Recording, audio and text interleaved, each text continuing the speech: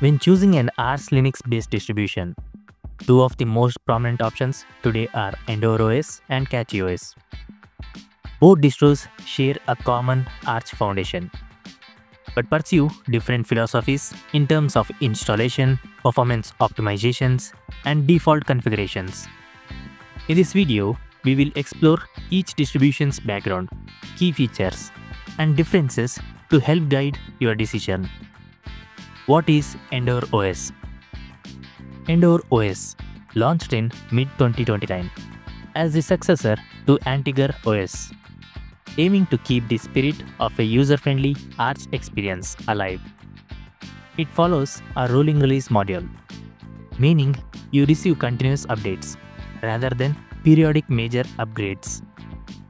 The project's primary goal is to provide a near-vanilla Arch environment while supplying an easy-to-use installer, which is Calamares, and some lightweight convenience tools to simplify post-install configuration. As of February 10, 2025, the latest ISO release is named Mercury, which includes up-to-date hardware support, default dark themes for several desktop environments, and fixes to BIOS UEFI installation workflows. EndeavourOS ships with the Pacman as its package manager, alongside popular AUR helpers like YAY, granting access to the complete Arch repository and the Arch user repository, which is AUR out of the box. Now, what is CachyOS? CachyOS emerged more recently as another Arch-based distribution, with a specific focus on out-of-the-box performance and security optimizations. It targets users who want a pre-tuned Arch experience without manually tweaking kernels, bootloaders, or file systems.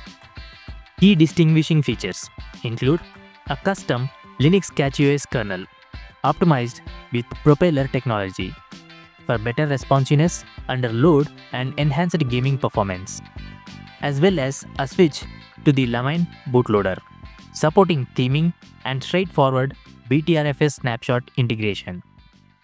The distro continuously refines its defaults. For example, the February 2025 release introduced propeller optimizations for multiple architectures, while the March 2025 release added Limine as the default bootloader and improved NVIDIA support via GSP firmware re-enabling.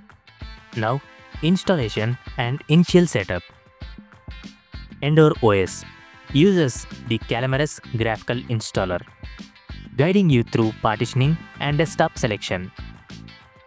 During an online install, you can choose from 8 official desktop environments, which are Xfce, KDE Plasma, GNOME, Mat, Cinnamon, Budgie, LXQT, and LXDE, or the i3 window manager.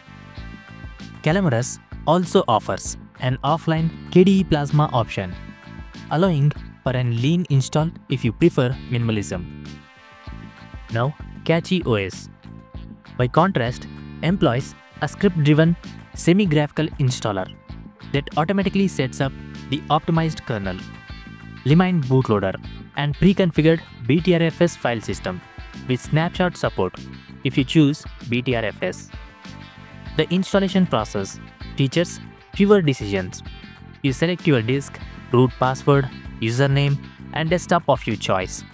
CachyOS usually offers multiple desktop environments, including KDE Plasma, Xfce, and GNOME. Everything else, from kernel parameters optimized for responsiveness to secure defaults, is handled automatically. Now, default desktop environments and theming. EndeavourOS presents a truly blank canvas. Each desktop environment is installed in its upstream form, with only subtle theming for consistency. For instance, the Mercury ISOs gives KDE Plasma, GNOME, Xfce, Mat, Budgie, and Cinnamon dark themes by default, but otherwise leave each environment's layout and toolsets largely untouched. This approach is ideal for users who want to configure their desktop environment precisely how they like, without worrying about upstream changes being overwritten. Now, CachyOS often ships with more aggressive theming and custom configurations. For example, the CachyOS KDE spin will include pre-installed tools like the CachyOS Settings, suited for tweaking kernel profiles, GPU drivers, and power management. GNOME spins may feature custom extensions or pre-configured shell tweaks focused on performance, while branding remains minimal. The out-of-the-box experience is more opinionated than EndeavourOS, favoring Phil-Montanus or lighter themes tuned for speed. Now, kernel and performance. On EndeavourOS, you install the vanilla Arch Linux kernel, unless you opt into Arch alternative kernels, which is Linux LTS or Linux-Zen, yourself. While the kernel choices are robust, any additional performance tuning, such as enabling Btrfs snapshots or customizing scheduler options, requires manual intervention by the user. Now, CachyOS. However, default to its Linux-cachyos kernel. This custom kernel is compiled with propeller optimizations, such as read, copy, update enhancements, designed to boost responsiveness under load, reduce latency for multimedia and gaming, and streamline CPU scheduling. As reported in Reddit user benchmarks, gaming FPS and UI responsiveness show noticeable gains on CachyOS compared to a vanilla Arch kernel. Now, bootloader and file system. EndeavourOS traditionally uses GRUB as its default bootloader, though you can install alternatives manually. File system choice rests entirely with you: ext4, Btrfs, Xfce, etc. But Btrfs snapshots and automated rollback require post-install configuration and learning curve. For example, installing GRUB, Btrfs, and setting up scripts. Now, CachyOS. Switch it to the Limine bootloader in early 2025, which supports both BIOS and UEFI seamlessly and offers theming support similar to GRUB but with faster boot times. Additionally, for Btrfs installations, CachyOS configures auto snapshotting with GRUB Btrfs out of the box, making it trivial to revert to previous system states without manual scripting. Now, package management and software availability. Both distributions leverage Pacman and grant full access to the AUR repository, which is Arch user repository. Thus, software availability is effectively identical once the base system is installed. EndeavourOS includes YAY by default as an AUR helper and offers some lightweight post-install tools. For example, EOS update notifier, EOS rollback snapshots for easier maintenance of a rolling release system. CachyOS also comes with YAY pre-installed and adds its own CachyOS settings, graphical interface to manage kernel profiles, enable microarchitectural mitigations for security, tweak GPU driver settings for NVIDIA versus AMD, and configure Btrfs snapshots, features that EndeavourOS leaves for the user to handle manually. Now, user experience and customization. With EndeavourOS, customization is a core tenet. The initial installation is a minimal, almost vanilla Arch setup, giving you the freedom to add only what you need. If you wish to configure window tiling, customize themes, or add kernel optimizations, the community wiki and forums are excellent resources. Beginners transitioning from Ubuntu or Fedora appreciate the balance between a polished installer and the raw, hands-on Arch experience that follows. Now, CachyOS caters to those who want optimized out of the box. Many tweaks like kernel scheduler options, pre-configured compositor settings, and gaming improvements are already enabled.